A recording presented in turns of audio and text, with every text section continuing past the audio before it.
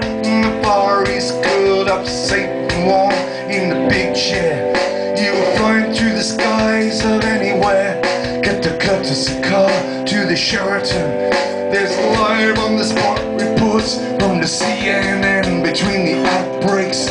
So you think you know what's going on, but you don't, because you weren't in Kabul, you weren't there. I know you weren't in Tehran, you weren't there. I know you weren't in Tahrir, you weren't there. I know you weren't in their heads, so you don't know how it felt. Walking arm in arm with the crowds to the square, the banners waving under the sun. Glinting.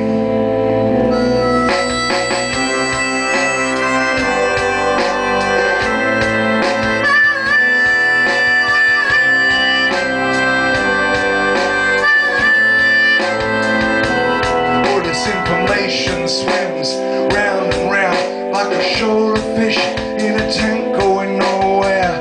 Up and down between the glass walls, you're so safe in the knowledge they're impenetrable. And you look out at the world and see nothing at all. So go back to sleep and you'll be woken when the time comes, and you'll never know just what hit you or where it came from, because you weren't in right, but no, you weren't there. I know you weren't on the hill, no, you weren't there. I know you weren't with us, so you never saw just what happened when the television crews came knocking at the door. How the people